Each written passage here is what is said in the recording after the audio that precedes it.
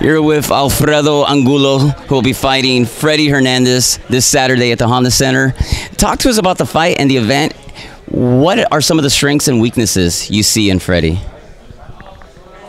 What makes him good? What makes him bad? You know, honestly, I have a same records, Freddy and me, and the amateur and professional. You know, Freddy is in the Mexico team to the 2000 Olympian. No, Freddy no go to Olympian. I stay in 2004 to Olympian, and I go to Olympian. And professional, I have a similar record. Freddy have a 30 something, you know, and he hit my 35, and I think he's a really good fight. You know, I have a two Mexican and same record and similar career.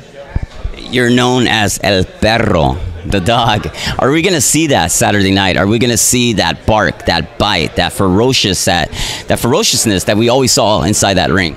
You know, for sure. You know, he's natural in me. You know, he not forced it to the fight and follow my opponent.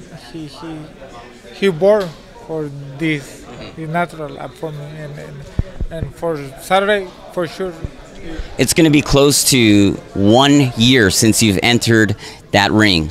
Do you feel you're going to have some rust?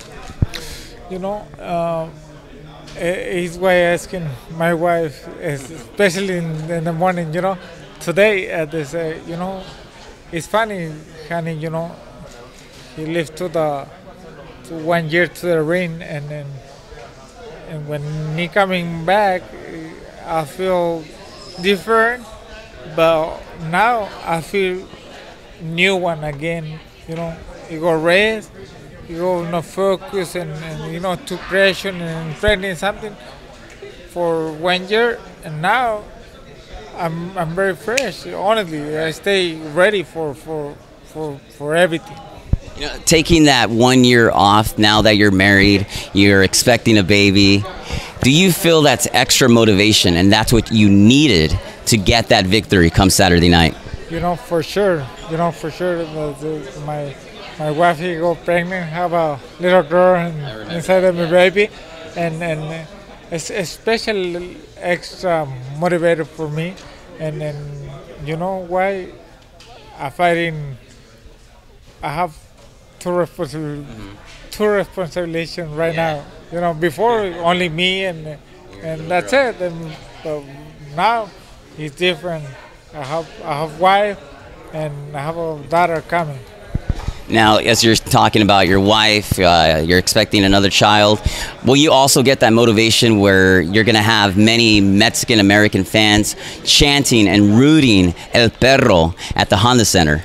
You know, for sure. You see it's why we're asking the interview before, and you know, when you're working for this new coach I have, Romulo Quirarte, the Romulo Quirarte have a wake up. The dog, he was asleep.